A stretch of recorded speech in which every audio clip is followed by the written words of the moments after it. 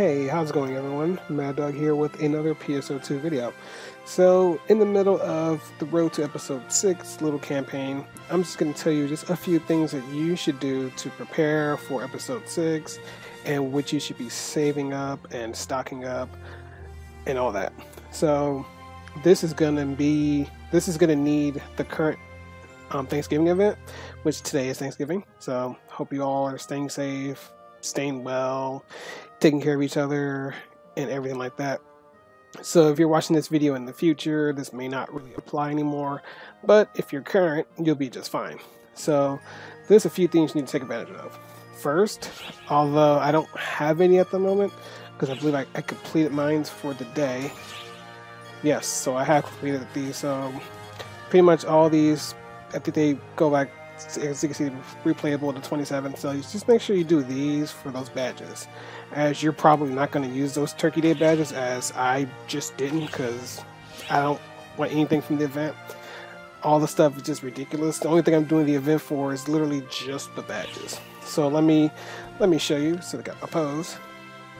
So down here at Sia, literally everything is just garbage. I mean, the roasted turkey is okay, I guess, but literally everything else just doesn't hold my interest, except for the badges. So if you have a lot of these Thanksgiving badges, make sure just to get as much Rising Weapons badge fours as you can, because you're going to need them soon. So for right now, unless you need the weapons to do other trades at Zeeg for certain weapons, I would just save them up, to be honest with you. That is the wrong vendor. So this vendor here, it will be updated once episode 6 comes out. But again, just save those badges unless you really need something here. Like if you're leveling up a class and you just want to use a quick weapon. I mean, grab one of these weapons and you'll be fine, I guess. But save a bunch of those badges. You really don't need this stuff, as if you've already hit 90, or if you're leveling up during the limited quest or the urgent quest, etc., then I guess that's fine. But I'm going to actually switch over to my JP account just to show you what you'll be getting with these badges when they get upgraded come this December, so just hold on tight. Alright, now back on JP server, but before I get into that, there is a new ultimate quest that I need to talk about. This literally just updated maybe a few days ago that I will discuss. So a little bit extra to add to this video unexpectedly, but hey, what can you do? So anyway, when the badges do update, they're going to be different from when they are here. As you can see, they're all the way back here, and it's all the way up there. But we don't have Net Cafe out in NA, so that's unfortunate. But anyway, you come to badges. I'm sorry, 11 badges in the shop. So these are all the novel weapons that'll be updated into the shop, which will be transformative into the Liberate set weapons. And you'll need things like the Liberate Unlocker, plus all the other stuff. I made a video on how to get the novel weapons unlocked and stuff like that, so be sure to take a look for that video. But anyway, as you can see, each of the weapons need 200 badges. And then, of course, you have the units down here, which need 300 each, which are actually not bad units, especially if you want to throw some of your favorite augments on them.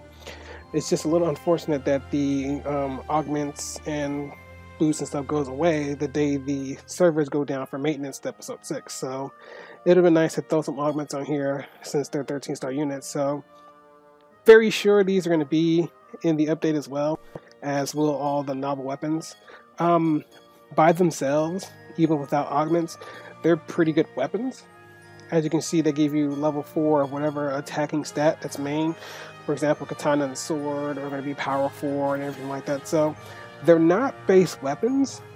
I mean, not basic. They're not bad weapons, just to get off the ground. You can use these. You can plus 35 them, and then you can use them for a while until you get a Liberate Unlocker, or you can go for any other type of weapons and stuff like that. So that's why you want to be stockpiling your badges. Get as many as you can, because of course once you hit level 30, you're going to need another weapon to bust that limit cap to plus 35, and then use a Liberate Unlocker and then get your Liberate weapon. Although they call them something else in NA, which is ridiculous. I still don't like Trailblazer. They should have kept Lightstream, but it's whatever. So yeah, that's why you should be stockpiling your weapons. So take advantage of this event going on right now until December 22nd. I think the Turkey Day event ends on the 9th. So make sure you're taking advantage of getting those Turkey Day badges and then converting them into Rising Weapon Badge 4s and then saving them, unless you really need them. Now, before I wrap up this video, let's talk about the new Ultimate Quest that just came out. I think it was a couple days ago. I just booted my game, had a couple of files to download, but they were rather large. So let's get into this. So this is not going to be on the December 22nd update, so don't go expecting it. I just saw it, was like, whoa. So yeah, level 101 enemy, and it's the Primordial Darkness, and you have to fight him alone. So yeah, this is kind of like story mode, but like turned up to like the 3000 degrees of like difficulty. Is you have to be level 95. It says level 90, be 95, because this thing is level 101. So yeah, I don't know when this is going to come out. Probably going to come out after episode 6 is done, because this is right now massive spoiler. So I won't even start the mission up. I won't even show you guys it. I would like to, but this is the final boss. This is it right here. And it's a difficult fight. And I think if you die, yeah, if you die, that's it. So you gotta have pretty much a flawless kind of battle. And I know that sucks, but man, yeah. So as you can see, you get the Dark Banish weapons, which are the current strongest weapons in the game. So they're not guaranteed to drop, and for the headache of the battle, I wouldn't really do this to try to get these weapons. I would do this run if, you know, once the emergency quest comes out and then doing it.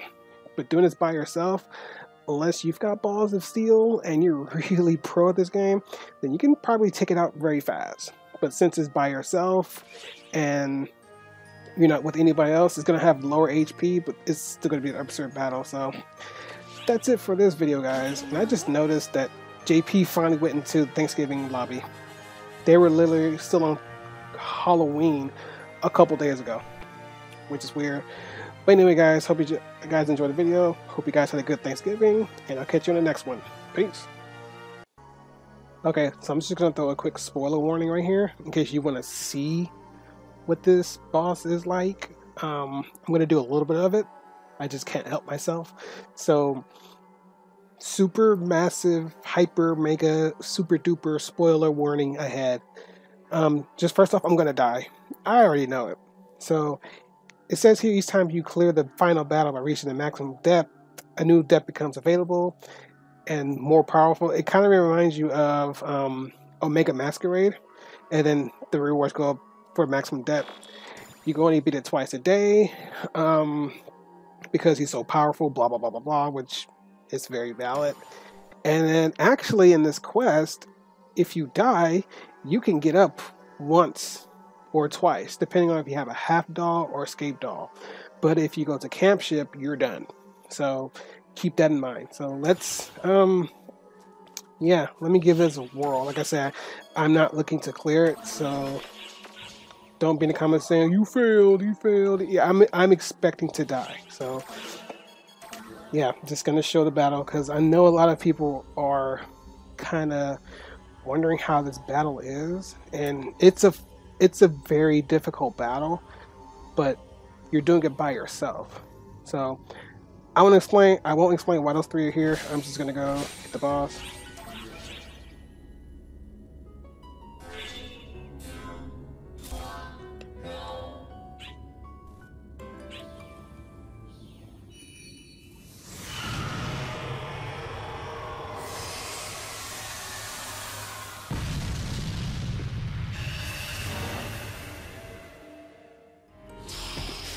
Okay, so this is not the full version of it, because this is not the first form.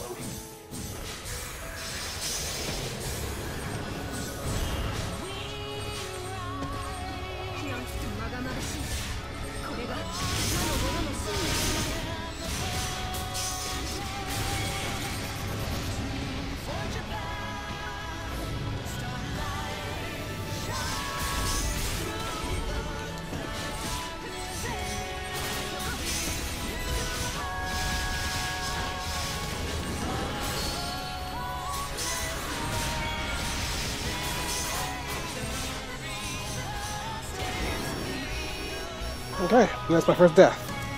And I do have a half doll, so let me try one more time.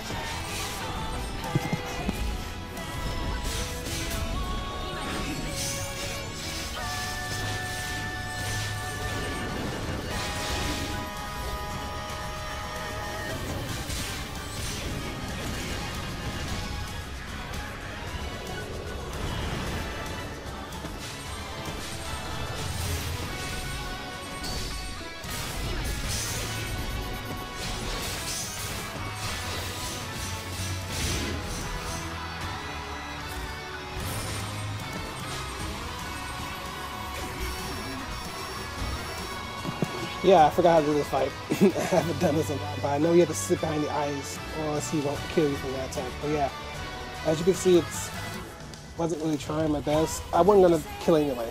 I just knew I wasn't really playing that well. So again, that's the boss, but that's not how that fight goes. It's a totally different form. I think that's like his third or fourth phase. There's a lot of phases to that fight, but I think that was the second phase. I'm not sure. The first phase has you on like a bunch of pillars. Okay, let me shut up right there. I'm spoiling everything, but hope you guys enjoy this little end teaser in case you guys want to watch it. Till next time, guys. Peace.